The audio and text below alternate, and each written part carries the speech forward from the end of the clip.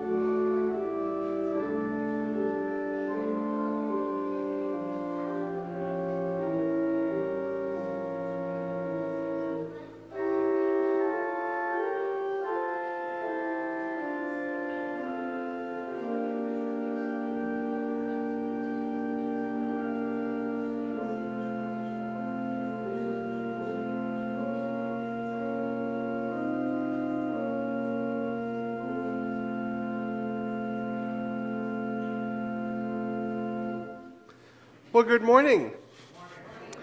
Welcome to Union-Congregational Church, a church in the United Church of Christ, where no matter who you are or where you are on life's journey, you are welcome here.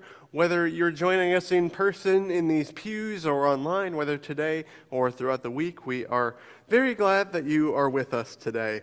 I want to say thank you to this church because I just came back yesterday from a beautiful, wonderful, incredible songwriters and pastors conference, and we talked a lot about the music that the church needs to be singing in these times and how songwriters can be contributing to that movement. And I have a lot that I'll share later, but I literally need some time to process everything that I learned, and I'm gonna see if there's a way to bring this to you in one way or another, because I think there are some things that I learned that you might be interested in also. So I'm really excited about that. But unfortunately, of all the things I brought back with me, as you can probably hear in my voice, unfortunately I brought a cold back as well. So I tested yesterday. It's not COVID, so don't be too afraid. But I'm also not going to be shaking hands today because I don't want to share that. So you're welcome. So I'm gonna as soon as this is over, I'm going to go home and rest. So if you need anything pastorally, send me a note, and I will respond to you just as soon as I can. And depending on how I feel, I may work from home tomorrow. So I'll just watch Facebook, and we'll go from there. I know that Becky has a couple of announcements.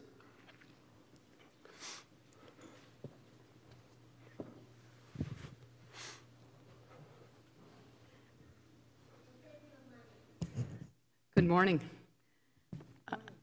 I have several announcements. The pumpkin carving is this Wednesday. We're starting at 5:30. If you'd like to join the spaghetti supper beforehand and support the animal shelter, go right ahead. If you're not going to get involved in the spaghetti supper, please come in through the education wing rather than cut through their dinner. All right, we'll have that door open in the back. The only thing I really need, due to Jeff and Kathy Dukac, we have plenty of pumpkins, so thank you for that donation. But we could use some newspapers. I'm digging through and getting my weekly shopper, or whatever it's called these days, and that's about all I have for newspapers. So if you're coming to decorate and you have a handful of newspapers at home, that would be great to cover the tables with. The shoe drive is on its way, and I already collected some, so thank you for any gently used or new shoes. They will be we'll collect those right up until our December 3rd Christmas program, including the day of, and those will be divided between the food pantry and Reach Waupun. The other thing I wanted to mention is that next week, the Sunday school kids are welcome, actually everyone is welcome, to wear a costume if you'd like. If you got a Halloween costume and you want to come in costume, you're more than welcome. And we're going to do a trick-or-treat for Reach Waupun this year. So we'll be collecting monetary donations between the services. So we're asking the Sunday school kids to come early on that day at 9 o'clock so we can catch the 8:30 people. And we'll trick-or-treat for Reach Waupun before the 9:30 service and then again after the 9:30 service. Thank you. Thank you, Becky. Does anybody else have any other announcements to share this morning? Yeah, come on up.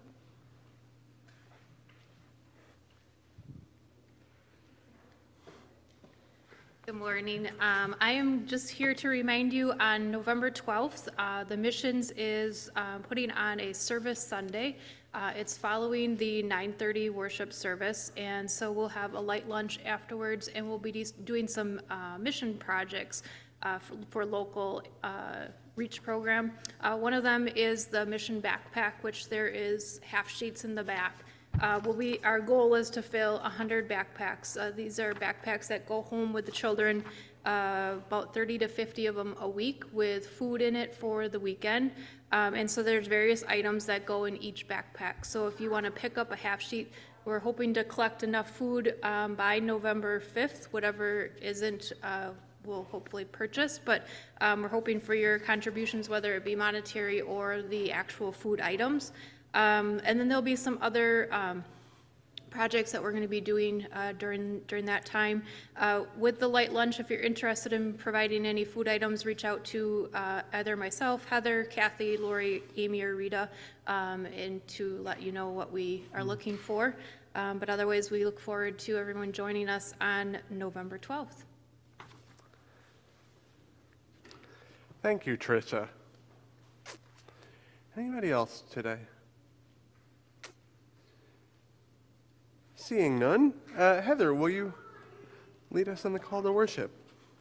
For those who are able, if you could stand to join us in the call to worship.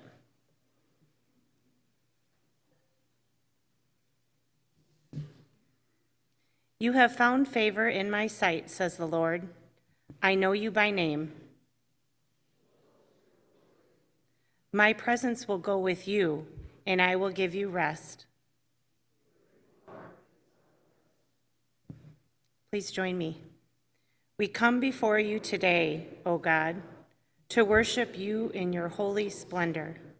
Our hearts tremble before you, mindful of your goodness and mercy. Show us your glory, we pray. Reveal your presence with us, that we may be strengthened and sustained now and for the journey to come. In Jesus' name we pray. Amen. And now the opening hymn is found in the hymnal, number 56, Sing Praise to God Who Reigns Above.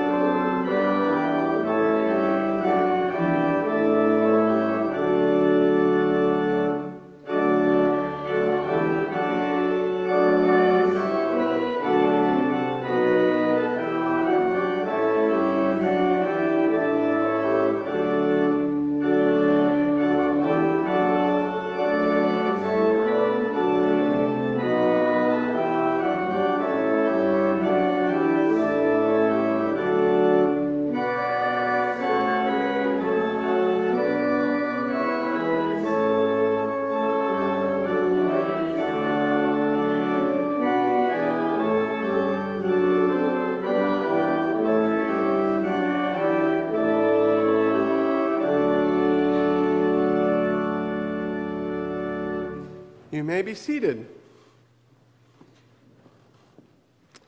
Becky is going to come and do children's time. I'm going to kind of stay back until the prayer time.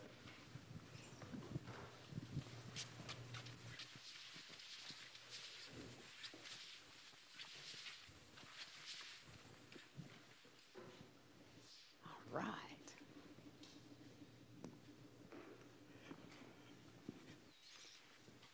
How are you kids doing today? Good. What's next week? Like the 31st? Ice skating. You're going ice skating? Is there something coming up? Halloween. Trick and treat. What do you say? Halloween. Halloween. Do you guys dress up for Halloween? Yeah. Yeah? You all ready for it? Good. Well, next week, we're going to do something different. Do you guys usually trick or treat for candy? Yeah. Well, next week, we have these little cups that we're going to give you. And you're welcome to bring you can wear your costumes to church next Sunday. I just had my birthday. It's not your birthday anymore? Or did you get a costume for your birthday? Oh, I got a big Mr. Fox. Really big. Oh, that sounds pretty cool. It's not big as my little one. Oh, good. It's bigger than your little one.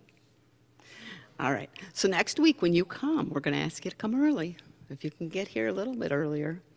And we have the little containers. And you're going to go around and say, trick or treat for Reach Waupun. Can you guys say that? Reach Waupun. Well, Reach Waupun, we're like, what's that, right? Well, that's a group of people that help other people that need our help. They need our help maybe for food, maybe for shoes, maybe for clothes. So we're going, yeah. So we're going to collect money from all those really generous parents out there. You already got some? Okay, good. And I'll bring some too to give to Reach. And you're going to take the cup around before church. And then we're going to set them in the back, and you'll have Sunday school after children's time. And then after church for about 10 minutes or so, we'll do the same thing. And then we're going to take all those cups with all that money in it, and we're going to give it to the organization so they can buy food and maybe some clothing and maybe some shoes for kids that don't have it. Does that sound good? My business Awesome. is so big. Okay. Oh, Feet are getting bigger. your feet are getting bigger, and you need new shoes too? To right here. Oh, and those are in such good shape. And if your sister doesn't want to wear them, maybe the Reach Waupun kids can, once you grow out of them. All right. Pastor Jacob, will you lead us in prayer, please? Yeah, absolutely. So as usual, I'm going to say a short phrase, and then you can say it back to me. Dear God, thank you for helping us help others. Give us what we need so that we can give others what they need. Amen.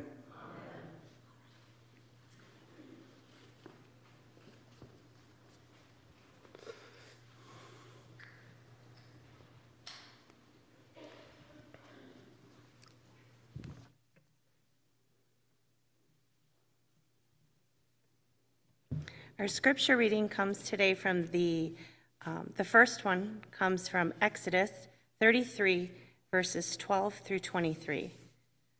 Moses said to the Lord, "Look, you have been telling me, lead these people forward, but you haven't told me whom you will send with me. You've assured me, I know you by name, and I think highly of you. Now, if you think highly of me, show me your ways so that I may know you, and so you may really approve of me. Remember, too, that this nation is your people." The Lord replied, "I'll go by myself and I'll help you." Moses replied, "If you won't go yourself, don't make us leave here, because how will anyone know that we have your special approval, both I and your people, unless you go with us? Only that distinguishes us, me, and your people from every other people on earth." The Lord said to Moses, "I'll do exactly what you've asked, because you have my special approval, and I know you by name."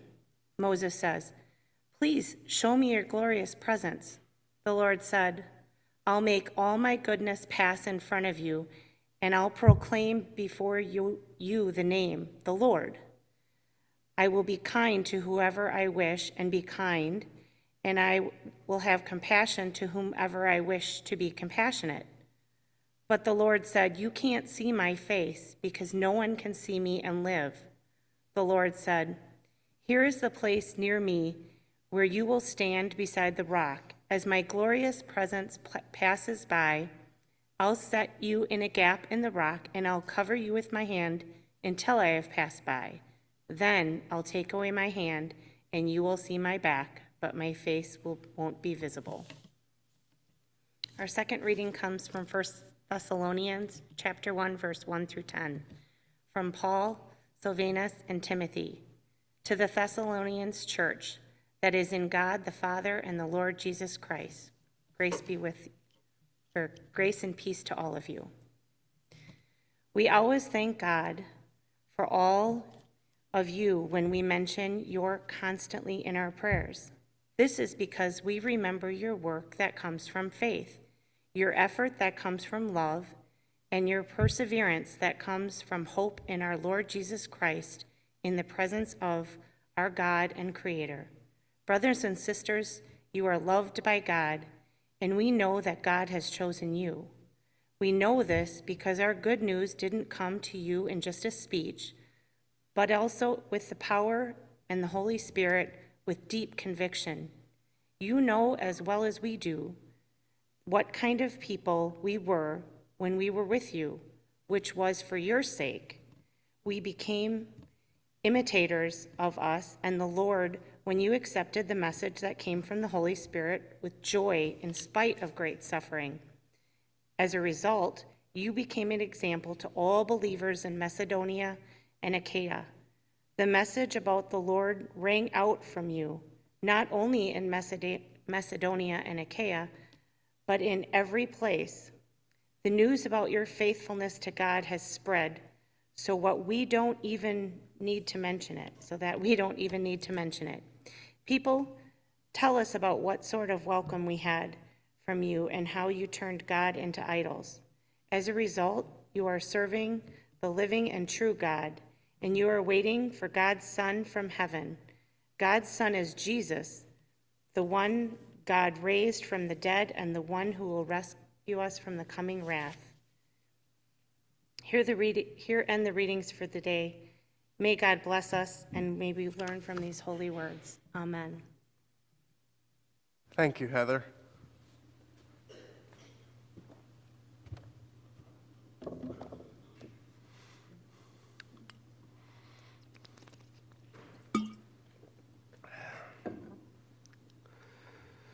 My friends, will you join me in prayer?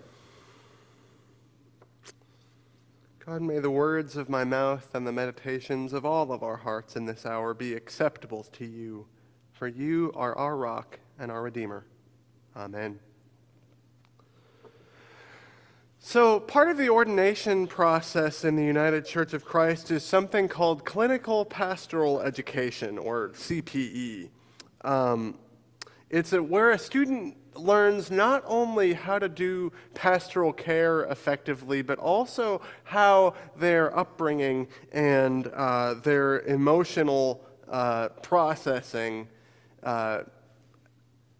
either helps or gives challenges to their pastoral identity. And I'm not going to say anything more about that because my parents are here today, so I'm not going to say anything about my upbringing because it was a good one. It's challenging, and it can be painful work at times, but I also couldn't imagine being a pastor without having that experience.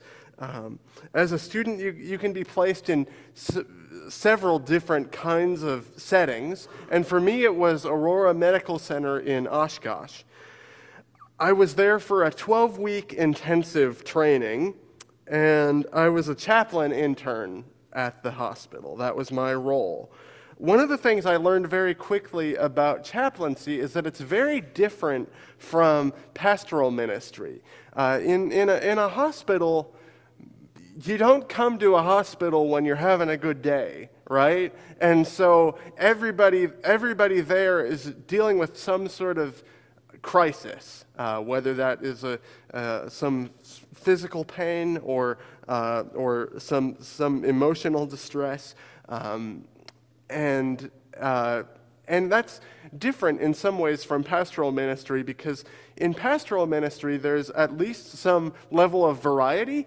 In a congregation, we do deal with crisis, but there's also great joy and great wonderful things that happen also. So part of the job in pastoral ministry is sort of bouncing between those two things.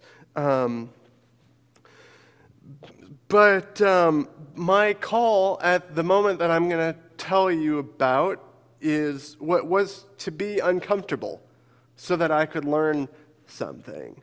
So one day at the hospital, I was preparing to go for a visit, which made me kind of nervous. And I can't tell you about the reason I was visiting or who I was visiting because of HIPAA privacy laws. But I remember asking my supervising chaplain a question which is very similar to what Moses asked God in today's scripture text. So how am I going to know what to say, I asked, or how am I going to know what to do? And my supervising chaplain, her name was Kelly, and she was a woman of very deep Catholic faith, and she said to me, even if you don't know what to say or what to do right now, just remember that God will be with you and that God will guide you in what you're supposed to say and what you're supposed to do. And remember, now is the time for you to make mistakes, because you can learn from them, and you can ask questions and we'll talk about them, and you can learn how to be better. I made a few mistakes during that visit, and the visit after that, and the visit after that, but I can honestly say that I'm a better pastor because of those experiences. A few weeks ago, we encountered the story of God calling Moses through a burning bush. I talked about how Moses experienced the feelings that he wasn't maybe good enough for his job, and his proposition to God that God should choose someone else. But this time, even though Moses understands that he is the right person for the job, he feels nervous again because he realizes he doesn't have anybody to fall back on, at least not someone he can touch and see. This reading actually basically finds Moses saying, "Hey, God, you told me that you would send someone along with me to help these people get out of their oppression, and you haven't told me who that is yet. What gives? Have you forgotten or something?" And as I think about our two texts for today, one thing that strikes me is that even leaders need leaders.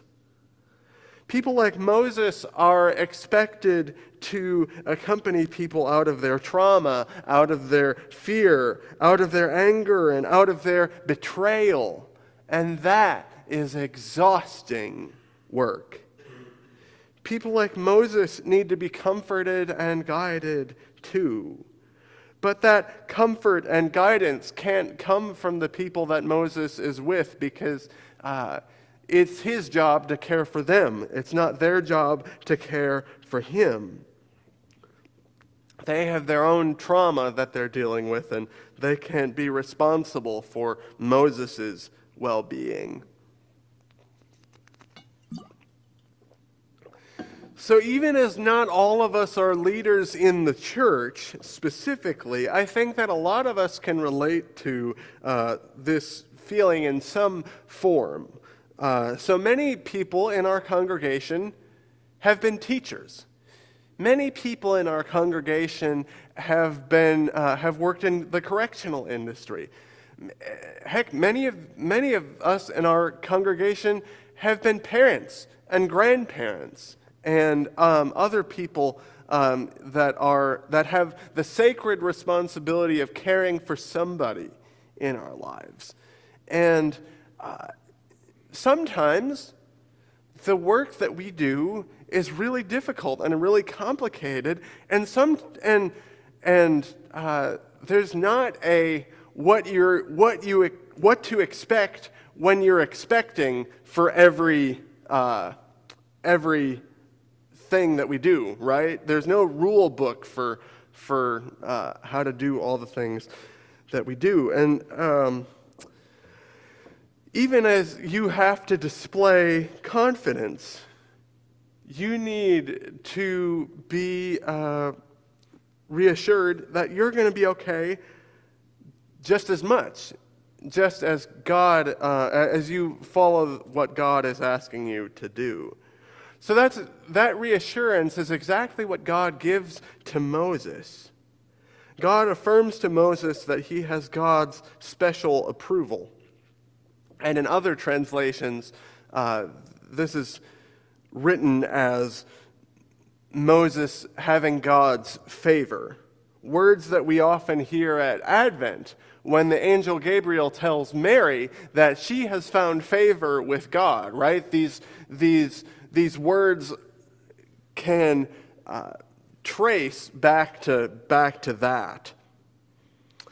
And this means that God will do what God promises and carry Moses through and help Moses do the sacred and special task that God has assigned to Moses. And our text from 1 Thessalonians adds another layer to this. The writers of this letter to the Thessalonians remind them that God has chosen them for a special purpose, and that God doesn't bestow the Holy Spirit on just anybody. And they say, we know this because our good news didn't come to you just in speech, but also with the power of the Holy Spirit and with deep conviction. As God accompanied Moses as he led his people out of Egypt, and as God gives special instructions and special gifts of the Spirit to the Thessalonians, God also accompanies us as we share the love of God in our words and actions. That is our good news for today. That's what I want you to take away from today. Now, this can be good news for us as we tackle the difficult challenges facing our community here in Waupun and Beaver Dam and other places. As we endeavor to be a refuge to those who are questioning their identity or even their faith, this can be good news. As we prepare to address the needs of people experiencing homelessness and food insecurity and poverty right here in our backyard, we can have the assurance that God will be with us. This isn't easy work. Perhaps the people we encounter will have hard stories. Perhaps the people we encounter will feel that in this land of opportunity that we call the United States of America, that they haven't gotten a fair shake because of who they are. Perhaps people will be fleeing unsafe situations. And we need to be compassionate and caring and trauma-informed in our work with them. And somehow, by the grace of God, they will find us and ask us to help them and to come alongside them. And it's a gift and a sacred responsibility. Now, we don't have to have all the answers or wonder whether we say the right things, because that will all work itself out. My friends, God will be with us as we minister to our community. Just like God was with me and other people before me and after me, and just like God is with you when you deal with people in your own ways, whether that is someone in your family, whether that's health care, whether that is corrections or teaching, or any of the ways that you all are already leading and loving and learning and liberating. So as you go into this week, may you know that God calls you by name to share love and compassion and courage. And may you know that in doing that work, that you are not alone, that God is with you, and that you have found favor with God. Thanks be to God. Amen. Our next hymn is number 429, If You Will Trust in God to Guide You.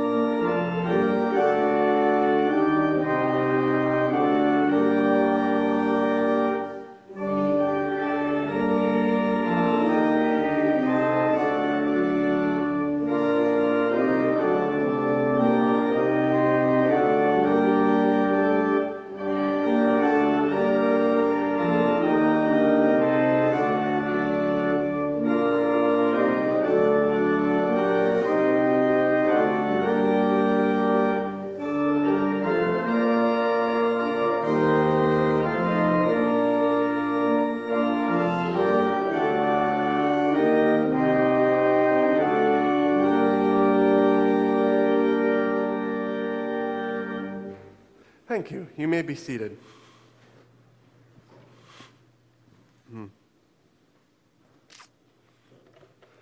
We now come to a time where we come into a time of more intentional prayer.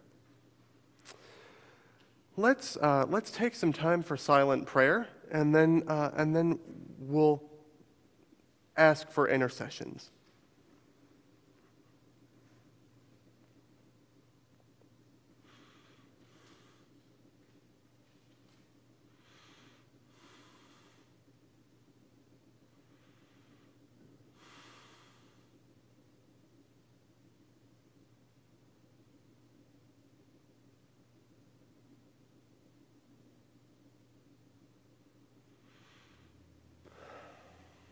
Amen.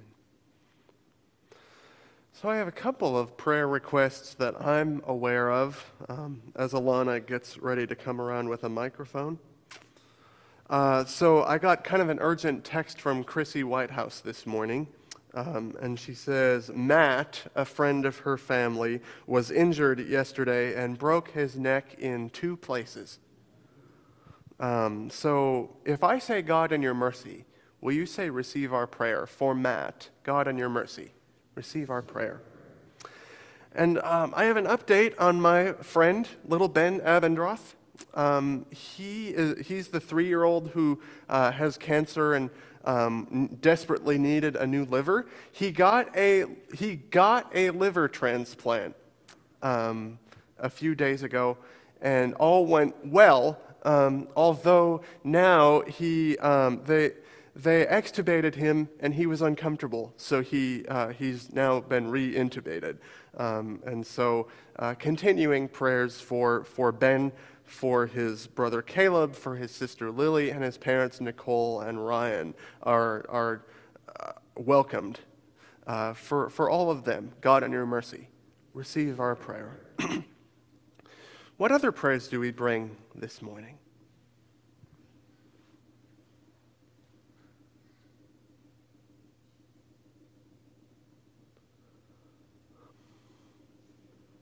Looks like a light prayer day today. Did you find anything on Zoom?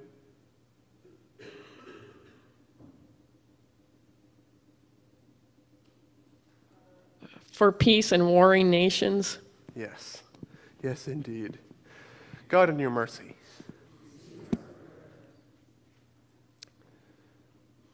Seeing no other prayers, let's enter into a time of prayer.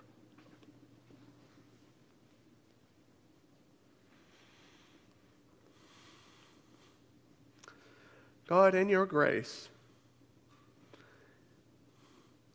you have reminded us that you are with us at every turn, every step on the journey, every wind in the road. And we give you thanks for gathering us together today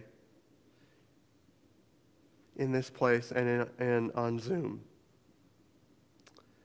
as we continue to be reminded of that love. We ask for your love in a special way to surround Matt and Ben and Ben's family as they deal with their medical circumstances. We ask for your spirit of peace that passes all understanding to be with those who are in conflict and war in Israel and Palestine and Ukraine and other places. That your peace would live among them and in their hearts. We ask you to be with all of those who are facing homelessness, food insecurity, poverty, and discrimination right in our backyard. We ask that you would tear down the walls of exclusion and persecution in all its forms. We ask all of these things in the name of your Son Jesus, who was the light of the world and who gives us the best example we have and teaches us to pray, Our Father, who art in heaven, hallowed be thy name. Thy kingdom come, thy will be done, on earth as it is in heaven. Give us this day our daily bread, and forgive us our debts, as we forgive our debtors. And lead us not into temptation, but deliver us from evil. For thine is the kingdom, and the power, and the glory forever. Amen. Now comes the time where we offer our gifts back to God. Here at Union-Congregational Church, we give thanks for every gift that is brought, whether through time, talent, treasure, or prayer. Please give generously in whatever way you can.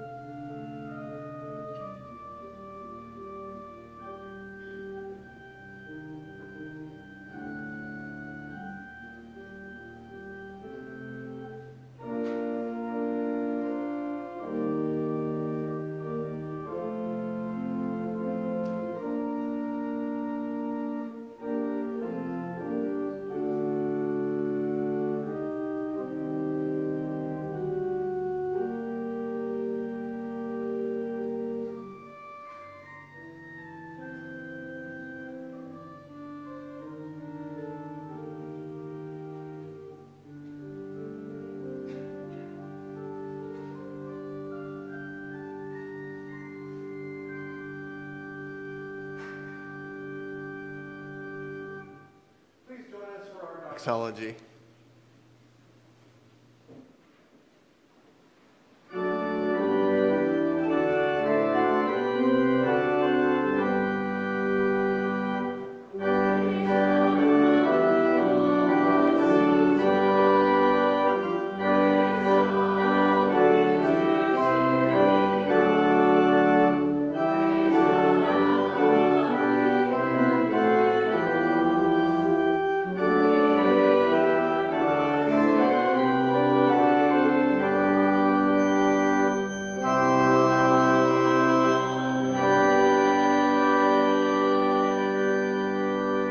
Join me in the prayer of dedication. Gracious God, you have promised to be with us when we do hard things. We know that some of the gifts we give today will benefit people who are going through hard things. As we dedicate these gifts of time, talent, and treasure, we ask you to empower us to support those in need. Help us give strength to the needy and hope to the hopeless through our offerings. Amen. Our closing hymn is number 748, Lord, Dismiss Us with Your Blessing.